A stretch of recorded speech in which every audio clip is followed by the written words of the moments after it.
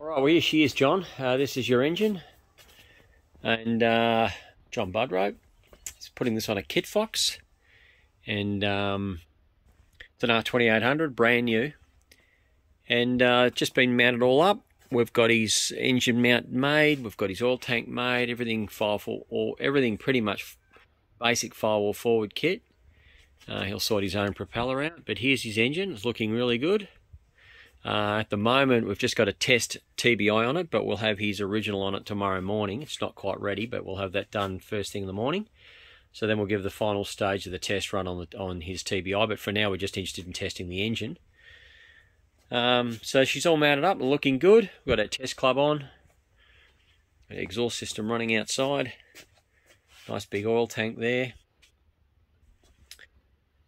Everything wired up. So let's fire it up. I think the engine looks great. It's brand new. Current spec 2024 R2800 with Mark II TBI 40S throttle body.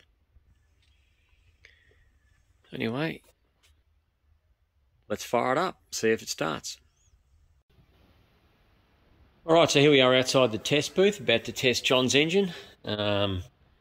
So I've got fuel up there, plenty of fuel on the tank, and plenty of oil in the oil tank. So to kick things off, we can switch the master on, turn the boost pump on, mixture to full rich, shut the throttle. There we go. Just give it a crack open, that should be enough. Okay, fuel pump's on. We'll just give it a dead crank with the magnetos off first, just to make sure it's clear of any hydraulic lock. Okay, that's good. I see the oil pressure light went out there, which is a good sign. Righto, we'll flick the mags on. 1 and 2. And away we go, clear prop.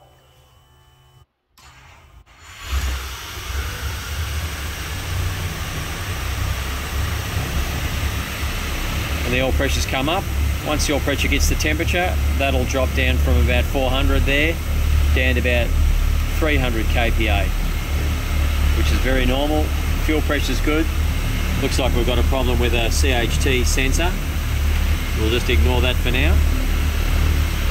Volts are good.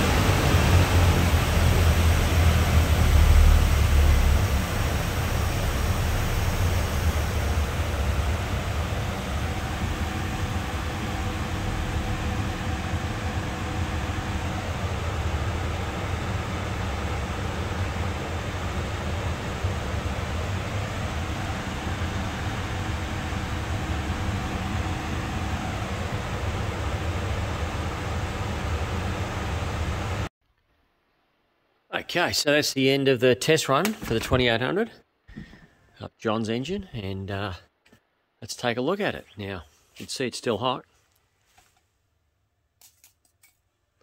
That's a bit sizzling. So the engine has literally just shut down. You can still hear it creaking as it shrinks back to its normal size. Yeah, that engine run went really well. Just coming in here now to check for some oil leaks, and of which straight off the bat I can't see any oil leaks on the rocker covers, which I've been checking throughout the run. I don't see any oil leaks on the sump. Yeah, it looks really good. That little spot of oil there, that's actually coming out of the intake drain there. So you've got the auto ball draining the intake drains. That lets the oil come out of the intake pipes as it wells in there. I'll put a little catch tray under there in a minute. But just checking for oil leaks on the actual engine, and it looks really clean. And the engine ran fantastic. Made good power, idled smoothly. It's been running for a couple of hours now, so that's generally good enough. I've had a few checks along the way. You see I've got the 2 scavenge pumps I've set up. Now, you don't have to run 2 scavenge pumps, but these days we offer 2 ports. The bottom one there I've got hooked up to the engine scavenge pump, which is in there. Where is it? There. See there? And then the one above it is an electric scavenge pump. And they're both sucking oil back to the oil tank, which is right there. Now, that tank's way bigger than you'd normally put on an aeroplane, but on the test cell we run a much bigger oil tank, so we don't have to change the oil as often. So that's what we do there. But this engine stand must have run, I don't know, 2,000 engines or something. I mean, it's done a lot of work. It's looking a bit tardy, but it still does the job. We clean it from time to time. But more importantly is the engine. So I can't see any leaks at all.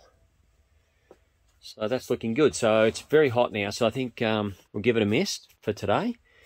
I'll let it cool down, and tomorrow, because I've been working on this engine, preparing it for the test stand and getting it running most of the day. So I think we'll call it quits now, let the engine cool down, and tomorrow morning we'll drain the oil out of it, do compression test, check the PSRU and have a good once over, and then remove it from the test cell and prepare it for packing and shipping.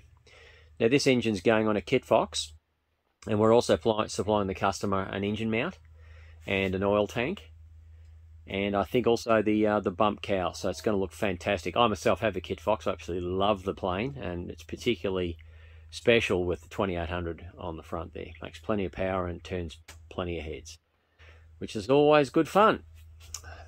Anyway, so this is looking good. So yeah, all right, I'll get this all ready tomorrow and get it all packed up. All right, take it easy. Bye-bye.